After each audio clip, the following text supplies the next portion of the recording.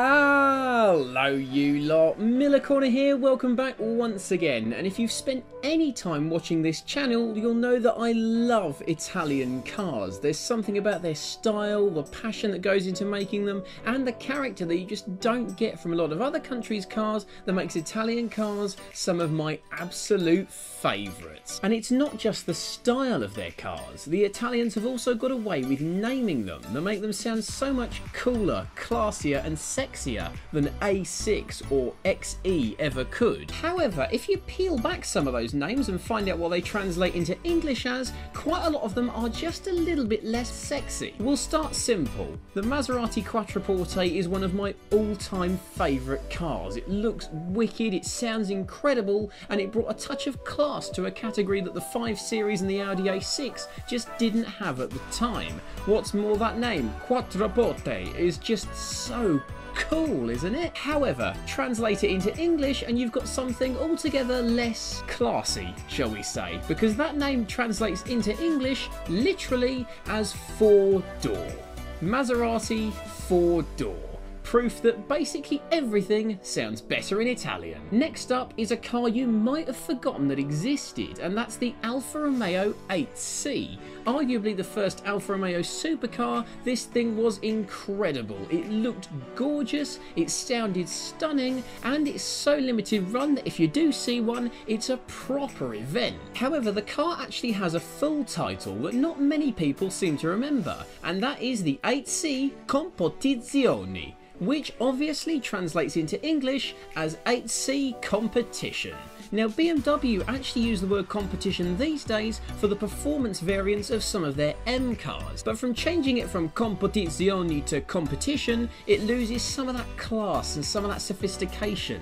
Thank God Alfa kept the name of their car in Italian. Sticking with Alfa Romeo, but moving just a little bit more up to date, we're now looking at the fast variant of the Giulia Saloon. If you want to buy one with the completely, honestly, totally not Ferrari twin-turbo V6, you'll be buying a Giulia Quadrifoglio. However, that glorious and cool sounding name is quite a lot less glamorous if you say it in English, because quadrifoglio, after a bit of digging, turns out to mean 4-leafed clover. Alfa Romeo Giulia 4-leaf clover not sounding quite as cool or stylish, does it? However, those of you that know your Alfas will realise the significance of that name, because fast and sporting Alfa Romeos dating as far back as the 50s and even the 40s have long displayed that 4-leaf clover emblem on their front wings. It's just Alfa's way of showing that they mean business. And you can even spec the Giulia and the new Stelvio with that 4-leaf clover on the wing as well, to show some heritage and show that you too are driving a quadrifoglio.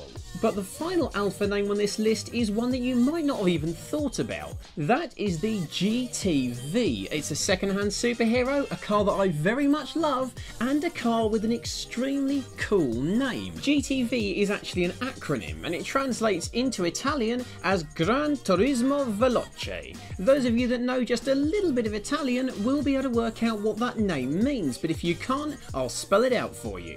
Gran Turismo Veloce translates into English as Fast Grand Tourer, and what with its gorgeous looks, sublime interior and the option of a V6 up front, the GTV more than meets its description of Fast Grand Tourer. Next we move on to Lamborghini. Now, they've had a number of names over the years that have translated roughly as being winds or names of old gods, but there's one in particular that is just a little bit left field even for them, and that is the Murcielago. The Murcielago happens to be one of my all-time favourite supercars, and its name makes it even cooler. But the name isn't actually Italian. Murcielago is in fact a Spanish word which translates into English as bat. How cool is that? Lamborghini Bat, what a name to have. What's more, if you see one in a darker colour with those scissor doors up, you can start to understand why it got that title. Lamborghini Bat.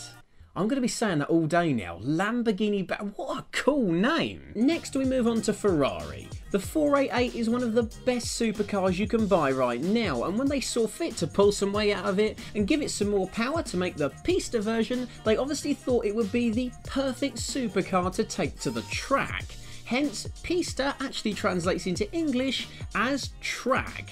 It's a little bit lame and not that convoluted, but to be fair, can you come up with a better name for it? Nope, didn't think so. But Ferrari do like to keep it simple, hence the other one on this list is their luxury Grand Tourer, the GTC4 Lusso. Lusso translates into English as luxury, and when you see that gorgeous leather interior and you realise how comfortable and how practical the GTC4 Lusso is, I can't think of a better name for it. But I can think of a better name for this last one. One of the most famous and iconic Italian hot hatches is the Lancia Delta Integrale, the four-wheel drive, turbocharged rallying hero. Lancia being the name of the company, Delta being a Greek letter, as is common with Lancia's models, but that final bit, Integrale. Quite a cool word, isn't it? But not so much when you translate it into English, because integrale, when translated into English, translates as, and I'm not making this up, whole wheat.